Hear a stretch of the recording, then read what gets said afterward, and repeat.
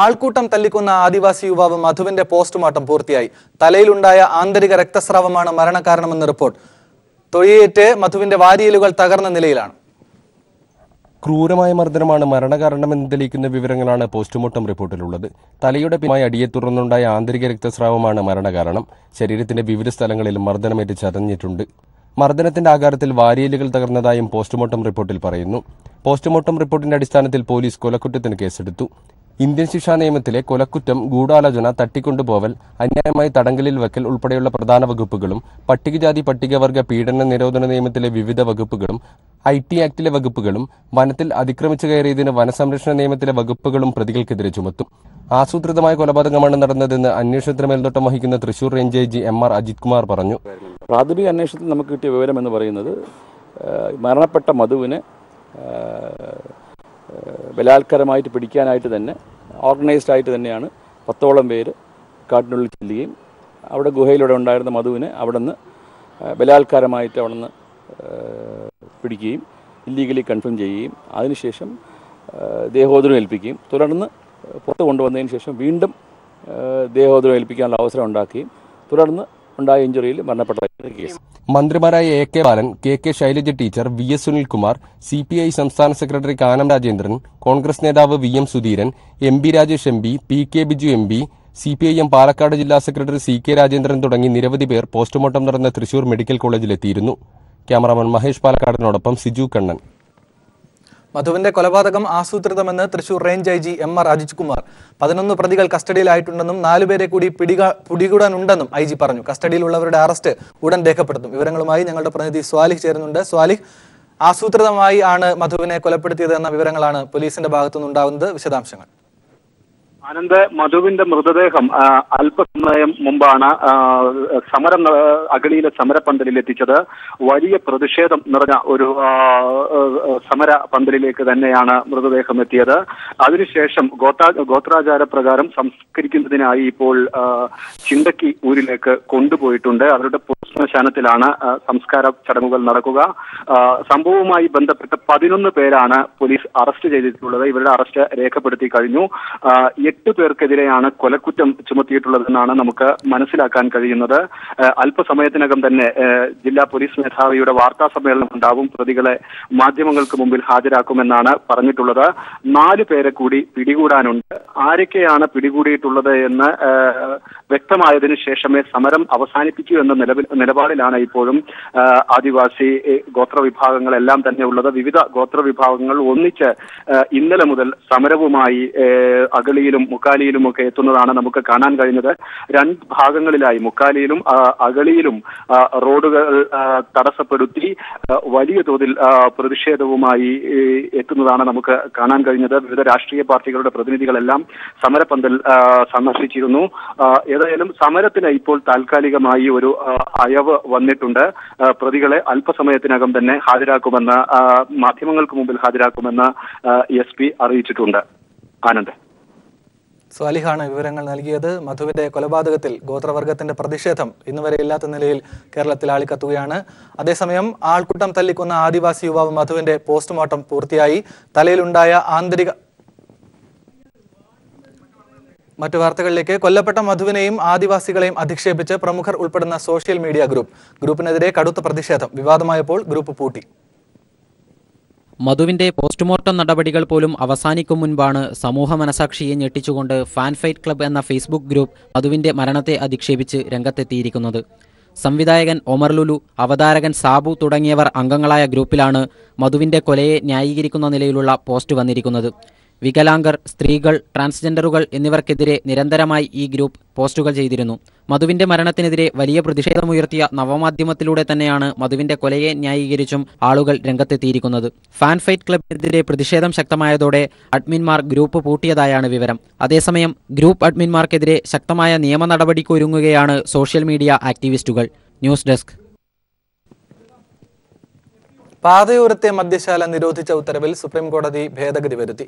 പഞ്ചായത്തുകൾക്ക് ഇളവ് അനുവദിക്കുന്ന കാര്യം സംസ്ഥാനങ്ങൾക്ക് തീരുമാനിക്കാമെന്ന് സുപ്രീംകോടതി. പഞ്ചായത്തുകളിൽ ഉൾപ്പെട്ട അർബൻ മേഖലകൾക്ക് മാത്രമാകും ഉത്തരവ് ബാധകമാകുക എന്നും കോടതി വ്യക്തമാക്കി. 500 മീറ്റർ പരിധിയിൽ നിന്ന് പഞ്ചായത്തുകളെ ഒഴിവാക്കണമെന്നാവശ്യപ്പെട്ട് കേരളം സുപ്രീംകോടതിയെ സമീപിച്ചിരുന്നു. കേരളത്തിന് പുറമെ ആസാം, പശ്ചിമ ബംഗാൾ തുടങ്ങിയ സംസ്ഥാനങ്ങളും ഇതേ ആവശ്യം ഉന്നയിച്ചിരുന്നു. പഞ്ചാബ് നാഷണൽ ബാങ്ക് തട്ടിപ്പ് കേസിൽ നീരവ് മോദിയുടെ പേര് പരാമർശിക്കാതെ പ്രധാനമന്ത്രിയുടെ പ്രതികരണം.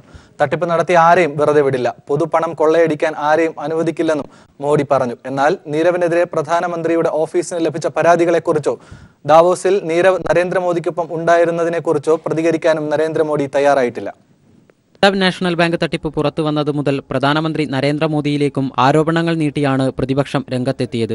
CPIM general secretary Sitaram Yechury അടക്കമുള്ളവർ നരേന്ദ്രമോദി മൗനം വെടിയണമെന്നും ഉത്തരം പറയണമെന്നും ആവശ്യപ്പെട്ടിരുന്നു. ദാവോസിൽ മോദിക്കൊപ്പം നീരവ് മോദി പങ്കെടുത്ത ചിത്രവും ഏറെ വിവാദങ്ങൾ സൃഷ്ടിച്ചു. എന്നാൽ തട്ടിപ്പ് പുറത്തുവന്ന് 2 ആഴ്ചയാകുമ്പോഴാണ് പ്രധാനമന്ത്രി പ്രതികരിക്കാൻ തയ്യാറായത്. പൊതുപണം കൊള്ളയടിക്കാൻ ആരെയും അനുവദിക്കില്ല, PNB തട്ടിപ്പിൽ ശക്തമായ നടപടിയുണ്ടാകുമെന്നും നരേന്ദ്രമോദി അഭിപ്രായപ്പെട്ടു.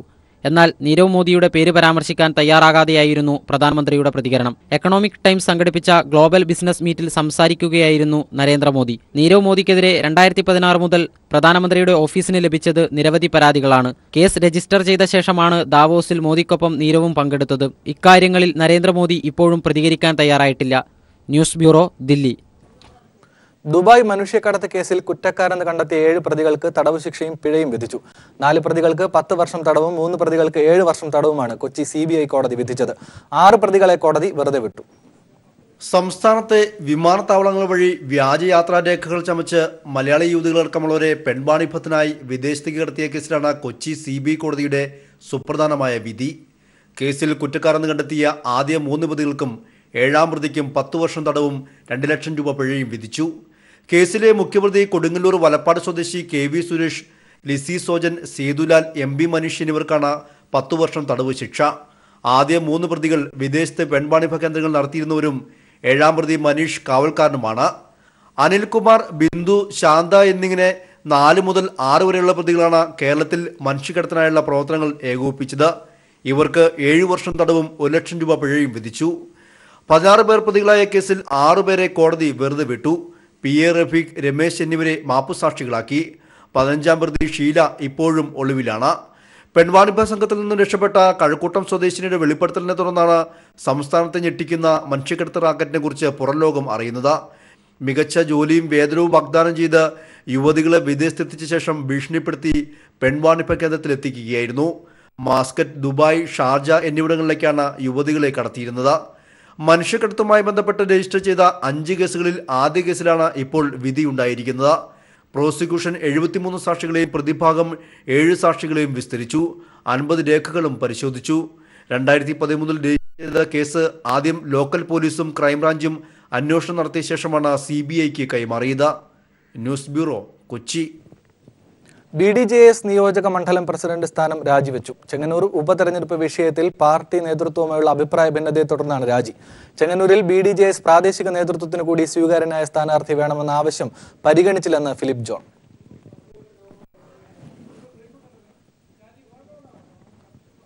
എറണാകുളം പാലാരിവട്ടത്തിനടുത്ത് ഗ്രഹനാഥനെ കാണാതായി. 65 വയസ്സുകാരനായ സ്റ്റാൻലിയാണ് കാണാതായത്. ബധിരനും മൂകനുമാണ്. കഴിഞ്ഞ വെള്ളിയാഴ്ച മുതലാണ് സ്റ്റാൻലിയെ കാണാതായതെന്ന് ബന്ധുക്കൾ പോലീസിൽ പരാതി നൽകി.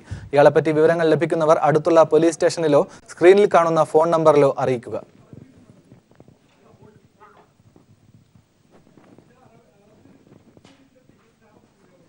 രാജ്യത്തെ മതേതരത്വം തകർക്കാനുള്ള സംഘപരിവാർ ശ്രമങ്ങൾക്കെതിരെ മതേതര ശക്തികൾ ജാഗ്രത പാലിക്കണമെന്ന് CPIM സംസ്ഥാന സമ്മേളനം. കേന്ദ്ര സർക്കാർ സാമ്പത്തിക മേഖലയിൽ നടപ്പാക്കുന്ന പരിഷ്കാരങ്ങൾ കുത്തകകളുടെ താൽപര്യം സംരക്ഷിക്കാനാണെന്നും സമ്മേളനം അംഗീകരിച്ച പ്രമേയം കുറ്റപ്പെടുത്തി.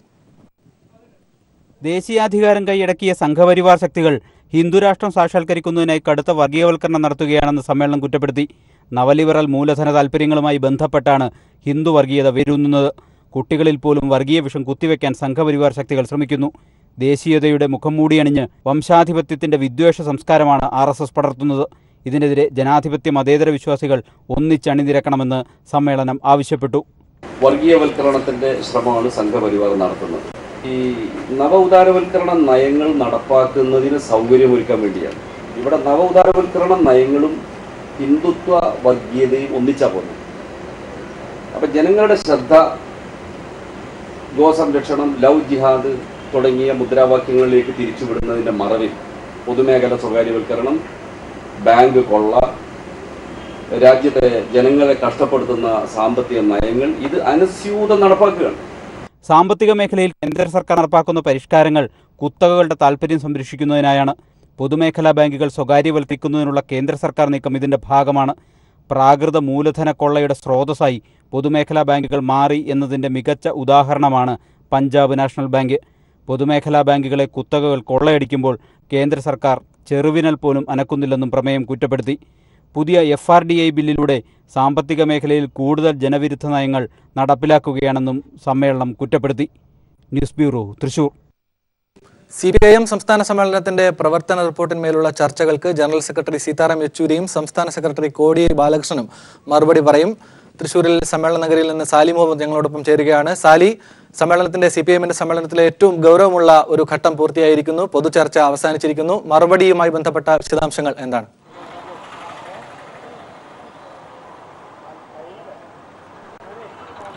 അനന്ത്, കഴിഞ്ഞ 1.5 ദിവസങ്ങളായി പൊതുചർച്ചയിൽ വിശദമായ ചർച്ചയാണ് നടന്നത്. റിപ്പോർട്ടിന്മേൽ വിശദമായ പൊതുചർച്ചയാണ് നടന്നത്. ഏതാണ്ട് 9 മണിക്കൂറും 16 മിനിറ്റും നീണ്ടുനിന്ന പൊതുചർച്ചയിൽ 62 പ്രതിനിധികളാണ് പങ്കെടുത്തത്. 47 പുരുഷ പ്രതിനിധികളും 15 വനിതാ പ്രതിനിധികളും അടക്കം 62 പേർ ഈ 9.25 മണിക്കൂർ നീണ്ടുനിന്ന ചർച്ചയിൽ പങ്കെടുത്തു. സംസ്ഥാന സെക്രട്ടറി അവതരിപ്പിച്ച പ്രവർത്തന റിപ്പോർട്ടിന്മേൽ വിശദമായി തന്നെ തങ്ങളുടെ ഡെലിഗേഷനുകളുടെ നിലപാടുകൾ അവർ വ്യക്തമാക്കി. ഓരോ വിഷയങ്ങളെ സംബന്ധിച്ചും വിശദമായി തന്നെ നിലപാടുകൾ പ്രഖ്യാപിക്കുകയായിരുന്നു ഓരോ ഡെലിഗേഷനിൽ നിന്നും ചർച്ചയിൽ പങ്കെടുത്ത പ്രതിനിധികൾ. പൊതുവിൽ പറഞ്ഞാൽ കോൺഗ്രസ് ബന്ധത്തെക്കുറിച്ചുള്ള നിലപാടുകൾ ഭൂരിപക്ഷം ഡെലിഗേറ്റുകളുടെ ഭാഗത്തു നിന്നുമുണ്ടായി. ഏതെങ്കിലും താല്പര്യത്തിൻ്റെ പേരിൽ, അധികാര താല്പര്യത്തിൻ്റെ പേരിൽ കോൺഗ്രസുമായി സഖ്യമുണ്ടാക്കുന്നതിനെ ഭൂരിപക്ഷം പ്രതിനിധികളും ശക്തമായി തന്നെ എതിർക്കുന്നതാണ് ചർച്ചയിൽ കണ്ടത് എന്നാണ് നമ്മൾ മനസ്സിലാക്കുന്നത്. RSSനെ, സംഘപരിവാറിനെയും ഒക്കെ എതിർക്കാൻ വലിയ ബഹുജന പ്രക്ഷോഭങ്ങളിലൂടെ ബഹുജന അടിത്തറ രാജ്യവ്യാപകമായി പാർട്ടിക്കും മുന്നണിക്കും ഉണ്ടാക്കണം. അങ്ങനെ മാത്രമേ ഇത്തരം പ്രതികൂല രാഷ്ട്രീയ സാഹചര്യങ്ങളെ മറികടക്കാൻ കഴിയുകയുള്ളൂ. അല്ലാതെ കോൺഗ്രസുമായി ഏതെങ്കിലും തരത്തിലുള്ള ബന്ധമുണ്ടാക്കി ഈ നിലവിലിരിക്കുന്ന സംഘപരിവാർ ഭീഷണിയെ അങ്ങനെ മറികടക്കാം എന്ന് കരുതുന്നത് ശരിയല്ല എന്നാണ് ബഹുഭൂരിപക്ഷം പ്രതിനിധികളും ചർച്ചയിൽ പങ്കെടുത്തുകൊണ്ട് പറഞ്ഞത് എന്നാണ് നമ്മൾ മനസ്സിലാക്കുന്നത്. ഏതായാലും അതടക്കമുള്ള സമകാലികമായ എല്ലാ രാഷ്ട്രീയ വിഷയങ്ങളെക്കുറിച്ചും പ്രവർത്തന റിപ്പോർട്ടിൽ പ്രതിപാദിച്ചിരുന്ന എല്ലാ വിഷയങ്ങളെക്കുറിച്ചും വിവിധ ഡെലിഗേഷനുകളിൽ, എല്ലാ ജില്ലകളിൽ നിന്നുള്ള ഡെലിഗേഷനുകളും വിശദമായി തന്നെ ചർച്ചയിൽ പങ്കെടുത്തുകൊണ്ട് സംസാരിച്ചു. ഏതായാലും ചർച്ച ഇന്ന് ഉച്ചയോടുകൂടി പൂർത്തിയായിരുന്നു. 5 മണിക്ക് വീണ്ടും പുനരാരംഭിച്ചിട്ടുണ്ട്. അതിനു മുന്നോടിയായി സംസ്ഥാന സെക്രട്ടേറിയറ്റ് യോഗം ചേർന്നു. ചർച്ചയ്ക്ക് മറുപടിയായി സംസ്ഥാന സെക്രട്ടറി മറുപടി പറയേണ്ടതുണ്ട്. ആ മറുപടി തയ്യാറാക്കുന്നതിന് വേണ്ടിയാണ് സംസ്ഥാന സെക്രട്ടേറിയറ്റ് യോഗം ചേർന്നത്. സംസ്ഥാന സെക്രട്ടേറിയറ്റ് മറുപടി തയ്യാറാക്കിയിട്ടുണ്ട്. ഏതായാലും ആ മറുപടിയാകും പാർട്ടിയുടെ സംസ്ഥാന സെക്രട്ടറി കോടിയേരി ബാലകൃഷ്ണൻ ഇപ്പോൾ നടക്കുന്ന പുതിയ സെഷനിൽ പറയുക. ഒപ്പം തന്നെ അഖിലേന്ത്യാ ലീഡർഷിപ്പിനെ പ്രതികരിച്ച് നമ്മൾ മനസ്സിലാക്കുന്നത് ജനറൽ സെക്രട്ടറി സീതാറാം യെച്ചൂരി തന്നെ സംഘടനാ റിപ്പോർട്ടിന്മേലുള്ള മറുപടി അഖിലേന്ത്യാ നേതൃത്വത്തിൻ്റെതായി പറയും എന്ന് തന്നെയാണ്. അത് രണ്ടും ഇന്ന് രാത്രിയോടെ പൂർത്തിയാക്കാൻ കഴിയും എന്ന പ്രതീക്ഷയിലാണ് സംഘാടകർ. അങ്ങനെയാണെങ്കിൽ ഇന്ന് തന്നെ പ്രതിനിധി സമ്മേളനത്തിൻ്റെ പ്രബലമായ ഒരു ഘട്ടം പൂർത്തിയാവും. നാളെ രാവിലെ വീണ്ടും പുനരാരംഭിക്കുമ്പോൾ പ്രധാനമായും നടക്കേണ്ടത് പുതിയ സംസ്ഥാന കമ്മിറ്റിയുടെ തെരഞ്ഞെടുപ്പാണ്. ഒപ്പം ഹൈദരാബാദിൽ നടക്കുന്ന 22ാം പാർട്ടി കോൺഗ്രസിൽ പങ്കെടുക്കേണ്ട കേരളത്തിൽ നിന്നുള്ള പ്രതിനിധികളുടെ പട്ടികയും തയ്യാറാക്കേണ്ടതുണ്ട്. അത് നടക്കും. ഒപ്പം കൺട്രോൾ കമ്മീഷൻ അംഗങ്ങളുടെ തെരഞ്ഞെടുപ്പ് നടക്കും. സംസ്ഥാന സമിതി വീണ്ടും പുതിയ സംസ്ഥാന സമിതി യോഗം ചേർന്ന് പുതിയ സംസ്ഥാന സെക്രട്ടറിയെ നിശ്ചയിക്കേണ്ടതുണ്ട്. അതടക്കമുള്ള കാര്യപരിപാടികളെല്ലാം നാളെ ഉച്ചയ്ക്ക് മുമ്പ് തന്നെ പൂർത്തിയാക്കാൻ കഴിയുമെന്നാണ് സംഘാടകർ പ്രതീക്ഷിക്കുന്നത്. അങ്ങനെയാണെങ്കിൽ ഒരു 12 മണിയോടുകൂടി പുതിയ സംസ്ഥാന സെക്രട്ടറിയുടെ വാർത്താ സമ്മേളനം നടത്തിക്കൊണ്ട് തന്നെ പ്രതിനിധി സമ്മേളനത്തിൻ്റെ പ്രധാന ഘട്ടം അവസാനിക്കുകയാണ്. നാളെ ഉച്ചയ്ക്ക് ശേഷമാണ് വലിയ ബഹുജന മാർച്ചും ചുവപ്പ് സേന മാർച്ചോടും കൂടി സമ്മേളനത്തിൻ്റെ സമാപനം പ്ലാൻ ചെയ്തിരിക്കുന്നത്. നാളെ ഉച്ചയ്ക്ക് ഏതാണ്ട് 2 മണിയോടുകൂടി ഈ റെഡ് വോളണ്ടിയർ മാർച്ച് ആരംഭിക്കും എന്നാണ് കരുതുന്നത്. റെഡ് വോളണ്ടിയർ മാർച്ചിൽ 4 ലക്ഷത്തോളം ചുവപ്പ് സേനാംഗങ്ങൾ അണിനിരക്കും. ഒപ്പം തന്നെ തൃശ്ശൂർ ജില്ലയിലെ CPMൻ്റെ സംഘടനാപരമായ കരുത്ത് വിളിച്ചോതുന്ന തരത്തിൽ 2 ലക്ഷത്തോളം ബഹുജനങ്ങളെ അണിനിരത്തിക്കൊണ്ട് വലിയൊരു ബഹുജന റാലിയും സംഘടിപ്പിച്ചിട്ടുണ്ട്. ചുരുക്കത്തിൽ തൃശ്ശൂർ ജില്ലയിൽ പാർട്ടിയുടെ കരുത്ത് വിളിച്ചോതുന്ന തരത്തിലുള്ള വലിയ ബഹുജന സഞ്ചയം തന്നെയായിരിക്കും നാളെ തെക്കിൻകാട് മൈതാനിയിൽ അണിനിരക്കുക എന്നാണ് പ്രതീക്ഷിക്കുന്നത്. അതിനുള്ള ഒരുക്കങ്ങളെല്ലാം ദിവസങ്ങളായി നടത്തി വരികയാണ്. ഇന്ന് ഇതുമായി ബന്ധപ്പെട്ട് പ്രധാനപ്പെട്ട ഒരു സെമിനാർ നടക്കുന്നുണ്ട്. നവലിബറൽ നയത്തിൻ്റെ കാൽനൂറ്റാണ്ട് എന്ന പേരിൽ നടക്കുന്ന സെമിനാർ പ്രകാശ് കാരാട്ടാണ് ഉദ്ഘാടനം ചെയ്യുന്നത്. പാർട്ടിയുടെ മുതിർന്ന നേതാവ് VS അച്യുതാനന്ദൻ ആ സെമിനാർ അധ്യക്ഷത വഹിക്കും. ഒപ്പം തന്നെ doctor TM Thomas Isaac, MP Veerendrakumar, Francis George തുടങ്ങി വിവിധ രാഷ്ട്രീയ കക്ഷികളെ പ്രതിനിധീകരിക്കുന്ന പ്രമുഖരായ ആളുകളും ഈ സെമിനാറിൽ പങ്കെടുക്കുന്നുണ്ട്. ഇന്നലെയും ഇതുമായി ബന്ധപ്പെട്ട കേരളം ഇന്നലെ ഇന്ന് നാളെ എന്ന വിഷയത്തിൽ നടത്തിയ സെമിനാർ വലിയ ജനശ്രദ്ധ നേടിയിരുന്നു. സമാനമായ രീതിയിൽ തന്നെ ഇന്നും മറ്റൊരു വിഷയത്തിൽ സെമിനാർ നടക്കുകയാണ്. അതിലും വലിയ ബഹുജന പങ്കാളിത്തം ഉണ്ടാകും എന്ന കാര്യത്തിൽ ഉറപ്പാണ്. അതൊരു 6 മണിയോടുകൂടി ആ സെമിനാർ ആരംഭിക്കുകയും ചെയ്യും. അനന്ത്. സാലി പങ്കുവച്ച വിവരങ്ങൾ അനുസരിച്ച് 9 മണിക്കൂറിലധികമാണ് കേരളത്തിലെ 14 ജില്ലകളിൽ നിന്നുള്ള പ്രതിനിധികൾ സമഗ്രമായി വിവിധ മേഖലകളെ സംബന്ധിച്ച് ചർച്ച നടത്തിയത്. അതിനെ സംബന്ധിച്ച് എല്ലാ മേഖലകളെയും സ്പർശിച്ച പൊതുചർച്ചയായിട്ടുണ്ടാവും CPIM-ന്റെ സംസ്ഥാന സമ്മേളനത്തിൽ നടന്നത്.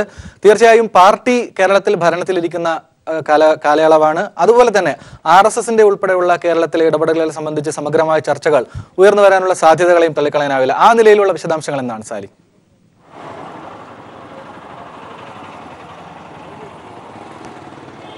അനന്ത്, അത് സംബന്ധിച്ച് രാജ്യവ്യാപകമായി സംഘപരിവാർ ഉയർത്തുന്ന ഭീഷണി സംബന്ധിച്ചൊരു പ്രമേയം തന്നെ ഇന്ന് സമ്മേളനം പാസാക്കിയിട്ടുണ്ട്. ആ പ്രമേയത്തിൽ പറയുന്നത് ഹിന്ദുത്വ വർഗീയവൽക്കരണത്തിനായി RSS നടത്തുന്ന നീക്കങ്ങളെ പ്രതിരോധിക്കാൻ മതേതര ശക്തികൾ യോജിച്ച് മുന്നേറണം, യോജിച്ച് പോരാടണം എന്നാണ് പറഞ്ഞിരിക്കുന്നത്. ഈ RSSന്റെ സംഘപരിവാറിൻ്റെ വർഗീയവൽക്കരണം എന്ന് പറയുന്നത് രാജ്യത്ത് നടപ്പിലാക്കുന്ന പുതിയ നവലിബറൽ നയങ്ങളുമായി ബന്ധപ്പെട്ടത് കൂടിയാണ്. അതുകൊണ്ട് തന്നെ നവലിബറൽ നയങ്ങളെ എതിർക്കുന്നതിനൊപ്പം തന്നെ സംഘപരിവാർ ഉയർത്തുന്ന വർഗീയ ഭീഷണിയും സമാനമായ അർത്ഥത്തിൽ ചെറുക്കപ്പെടേണ്ടതുണ്ട് എന്ന് ഈ പ്രമേയം പറയുന്നു. അതിന് ചില കാരണങ്ങൾ കൂടി പറയുന്നുണ്ട്. കാരണം RSS ചെറിയ കുട്ടികളെ ഉപയോഗിച്ച് പോലും നാട്ടിൽ വർഗീയ വിദ്വേഷം പടർത്താൻ ശ്രമിക്കുകയാണ്. അവരെ വർഗീയതയിലേക്ക് ആകർഷിക്കുന്ന തരത്തിലുള്ള സമീപനങ്ങൾ സ്വീകരിക്കുന്നു. ഈ നവലിബറൽ നയങ്ങളുടെ ഭാഗമായി വന്നു ചേരുന്ന ചില സാമ്പത്തിക സ്രോതസ്സുകളിൽ നിന്ന് ലഭിക്കുന്ന പണം പോലും ഇത്തരം വർഗീയവൽക്കരണത്തിന് RSSും സംഘപരിവാർ ശക്തികളും കേന്ദ്ര ഭരണത്തിൻ്റെ ഒത്താശയോടുകൂടി നടത്തിക്കൊണ്ടിരിക്കുകയാണ് എന്നൊരാക്ഷേപവും ഈ പ്രമേയത്തിലുണ്ട്. ചുരുക്കത്തിൽ ഈ നീക്കങ്ങൾക്കെതിരെ അതിശക്തമായ ബഹുജന മുന്നേറ്റം ഉണ്ടാകണം. അക്കാര്യത്തിൽ മതേതര ശക്തികളുടെ കൂട്ടായ്മ ഉയർന്നു വരേണ്ടതുണ്ട് എന്ന് പ്രമേയം ചൂണ്ടിക്കാട്ടുന്നു. ഒപ്പം തന്നെ മറ്റൊരു പ്രമേയം പറഞ്ഞത് കേന്ദ്ര സർക്കാർ നടപ്പിലാക്കുന്ന സാമ്പത്തിക നയങ്ങൾ കുത്തകകളെ സഹായിക്കാനാണ് എന്നുള്ളതാണ്. ദേശസൽകൃത ബാങ്കുകൾ സ്വകാര്യവൽക്കരിക്കാനുള്ള കേന്ദ്ര സർക്കാരിൻ്റെ നീക്കം അതിൻ്റെ ഭാഗമാണ്. ഇത്തരം തെറ്റായ സാമ്പത്തിക നയങ്ങളുടെ ഏറ്റവും ഒടുവിലത്തെ ഉദാഹരണമാണ് പഞ്ചാബ് നാഷണൽ ബാങ്കുമായി ബന്ധപ്പെട്ടുണ്ടായ വലിയ കോടികളുടെ കുംഭകോണം. അത്തരത്തിൽ കുത്തകകൾ സാധാരണക്കാരൻ ബാങ്കിൽ നിക്ഷേപിച്ച പണവുമായി മുങ്ങുമ്പോൾ അതിൽ ചെറുവിരൽ അനക്കാൻ പോലും കേന്ദ്ര ഭരണകൂടത്തിന് കഴിയുന്നില്ല. ചുരുക്കത്തിൽ ഇത്തരം കൊള്ളക്കാരുമായി കൈകോർക്കുന്ന സമീപനമാണ് കേന്ദ്ര സർക്കാർ നടപ്പിലാക്കുന്നത്. അതിന് അനുഗുണമായ നയങ്ങളും നയപരിപാടികളുമാണ് കേന്ദ്ര സർക്കാർ നടപ്പിലാക്കുന്നത് എന്നും ഈ പ്രമേയം കുറ്റപ്പെടുത്തുന്നു. ഇതടക്കം നിരവധി പ്രമേയങ്ങൾ ഇതിനകം തന്നെ സമ്മേളനം പാസാക്കിയിട്ടുണ്ട്. നാളെ രാവിലെ വീണ്ടും സമ്മേളനം പുനരാരംഭിക്കുമ്പോഴും ചില പ്രമേയങ്ങൾ കൂടി സമ്മേളനത്തിൻ്റെ പരിഗണനയ്ക്ക് വരാനുണ്ട് എന്നാണ് നമ്മൾ മനസ്സിലാക്കുന്നത്. ചുരുക്കത്തിൽ സാർവദേശീയ ദേശീയ രംഗത്തും പ്രാദേശിക രംഗത്തും സമകാലികമായ എല്ലാ വിഷയങ്ങളെ സംബന്ധിച്ചും വിശദമായ ചർച്ച തന്നെയാണ് സമ്മേളനത്തിൽ നടന്നത്. അതനുസരിച്ചുള്ള പ്രമേയങ്ങളും സമ്മേളനം പാസ്സാക്കിയിട്ടുണ്ട്. അതിനൊക്കെയുള്ള മറുപടിയും പ്രവർത്തന റിപ്പോർട്ടിന്മേൽ സംസ്ഥാന സെക്രട്ടറിയും സംഘടനാ റിപ്പോർട്ടിന്മേൽ കേന്ദ്ര ജനറൽ സെക്രട്ടറിയും മറുപടി പറയുമ്പോൾ ഉണ്ടാവുകയും ചെയ്യും. അത് അല്പസമയത്തിനകം തന്നെ നടക്കും. അനന്ത്. CPIM-ന്റെ സംസ്ഥാന സമ്മേളനത്തിന്റെ ഏറ്റവും ഗൗരവമുള്ള അജണ്ട പൂർത്തിയാക്കിയതായുള്ള വാർത്തയാണ് ഞങ്ങളുടെ പ്രതിനിധി സാലി മുഹമ്മദ് തൃശ്ശൂരിൽ നിന്ന് നൽകിയത്. ഒരു ഇടവേളയ്ക്ക് ശേഷം വാർത്തകൾ തുടരും. കാനത്തിനെതിരെ KM Mani. കാനത്തിന് അപകർഷതാബോധമെന്ന് KM Mani. CPI അന്തസ് വിട്ട് പെരുമാറരുത് എന്ന് KM മാണി. കാനനവാസം വെടിയണമെന്നും സ്വന്തം നിലയിൽ വിജയിച്ചവരാണ് കേരള കോൺഗ്രസ് എന്നും KM മാണി കോഴിക്കോട് പറഞ്ഞു. അപകർഷബോധം കൊണ്ട് പറയുന്ന അതിനൊന്നും ഉത്തരം കൊടുത്തിട്ട് കാര്യമില്ല. ആരാണെന്ന് അപേക്ഷ കൊടുത്ത് നടക്കുന്നത്? കേരള കോൺഗ്രസ് ഒരു മുന്നണിയിലേക്കും അപേക്ഷ കൊടുത്ത് നടക്കുന്നില്ല. പിന്നെ എന്തിനാ? ഞങ്ങൾ സ്വതന്ത്രമായ നിലപാടെടുത്ത് സ്വന്തം കാലിൽ നിൽക്കുന്ന പാർട്ടിയാണ്. സ്വന്തം കാലിൽ നിന്നുകൊണ്ട് ശക്തി തെളിയിച്ച പാർട്ടിയാണ്. അതിൽ കാനം എന്തിനാ എങ്ങനെ നടക്കുന്നത്? കാനന വാസത്തിൽ നിന്നും ആ കാനനവാസം വെടിഞ്ഞ് നാട്ടിൻപുറത്തിലേക്ക് വരണം. അട്ടപ്പാടി മുക്കാലിയിൽ ആദിവാസി യുവാവിനെ നാട്ടുകാർ തല്ലിക്കൊന്ന സംഭവത്തിൽ പ്രതിഷേധവുമായി BJP സംസ്ഥാന അധ്യക്ഷൻ കുമ്മനം രാജശേഖരൻ. നാട്ടുകൂട്ടം മധുവിനെ കെട്ടിയിട്ട പോലെ കൈകൾ രണ്ടും മുണ്ടുകൊണ്ട് കൂട്ടിക്കെട്ടി നിൽക്കുന്ന ചിത്രം കുമ്മനം തന്നെയാണ് ട്വിറ്ററിൽ പോസ്റ്റ് ചെയ്തത്. ഐ സപ്പോർട്ട് കേരള ആദിവാസി എന്ന ഹാഷ്ടാഗോടെയാണ് കൈകൾ രണ്ടും മുണ്ടുകൊണ്ട് കൂട്ടിക്കെട്ടി നിൽക്കുന്ന ഫോട്ടോ കുമ്മനം തന്റെ ട്വിറ്റർ അക്കൗണ്ടിലൂടെ പുറത്തുവിട്ടത്. രാഷ്ട്രപതി രാംനാഥ് കോവിന്ദ്, പ്രധാനമന്ത്രി Narendra Modi, Kerala governor P Sadasivam, BJP ദേശീയ അധ്യക്ഷൻ അമിത് ഷാ എന്നിവരെ ചിത്രത്തിൽ ടാഗ് ചെയ്തിട്ടുണ്ട്. എന്നാൽ ചിത്രത്തിനും കുമ്മനത്തിനുമെതിരെ രൂക്ഷ വിമർശനവുമായി രംഗത്തു വന്നിരിക്കുകയാണ് സോഷ്യൽ മീഡിയ. ഇത് വേഷം കെട്ടി രാഷ്ട്രീയം പറയേണ്ട വിഷയമല്ലെന്നും കുമ്മനത്തിന്റെ ഈ ഫാൻസി ഡ്രസ്സ് മധുവിനെ അപമാനിക്കുന്നതിന് തുല്യമാണെന്നുമാണ് ഒരു കൂട്ടം പ്രതികരിച്ചിരിക്കുന്നത്. കുമ്മനത്തിന്റെ ഈ പ്രവൃത്തി പരിതാപകരമാണെന്നും പക്വതയില്ലാത്ത രാഷ്ട്രീയ നേതാവായി കുമ്മനം സ്വയം മാറുകയാണെന്നുമാണ് സോഷ്യൽ മീഡിയയുടെ പരിഹാസം. News desk. കൈരളി TV ജീവനക്കാർക്കും കുടുംബാംഗങ്ങൾക്കുമായി Kairali media club medical camp സംഘടിപ്പിച്ചു. തിരുവനന്തപുരം അനന്തപുരി ആശുപത്രി, precise eye care, wow factor skin and laser centre, Devi scan എന്നീ സ്ഥാപനങ്ങളുടെ സഹകരണത്തോടെയാണ് ക്യാമ്പ് നടത്തിയത്. ക്യാമ്പിന്റെ ഉദ്ഘാടനം അനന്തപുരി ആശുപത്രി ചെയർമാൻ ഡോക്ടർ മാർത്താണ്ഡൻ പിള്ള നിർവഹിച്ചു. Kairali TV finance director M. Venkitaraman, DGM Muhammad Arif എന്നിവർ ചടങ്ങിന് ആശംസകൾ നേർന്നു. Kairali media club secretary B. Sunil സ്വാഗതം പറഞ്ഞു. BDJS നിയോജക മണ്ഡലം പ്രസിഡന്റ് സ്ഥാനം രാജിവെച്ചു. ചെങ്ങന്നൂർ ഉപതെരഞ്ഞെടുപ്പ് വിഷയത്തിൽ പാർട്ടി നേതൃത്വവുമായുള്ള അഭിപ്രായ ഭിന്നതയെ തുടർന്നാണ് രാജി. ചെങ്ങന്നൂരിൽ BDJS പ്രാദേശിക നേതൃത്വത്തിന് കൂടി സ്വീകാര്യനായ സ്ഥാനാർത്ഥി വേണമെന്ന ആവശ്യം പരിഗണിച്ചില്ലെന്ന് ഫിലിപ്പ് ജോൺ.